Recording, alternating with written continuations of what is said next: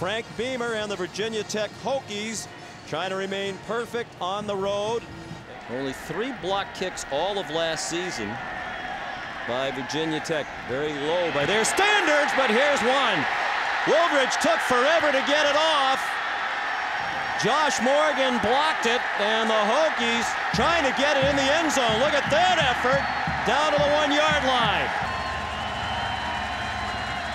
Second and goal from the 4. Orr bounces outside, puts his head down.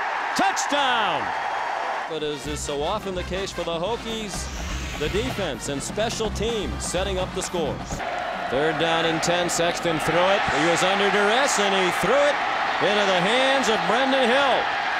And Brenden Hill scores a touchdown. 70 yards on the return. What a day for the Hokie defense and special teams.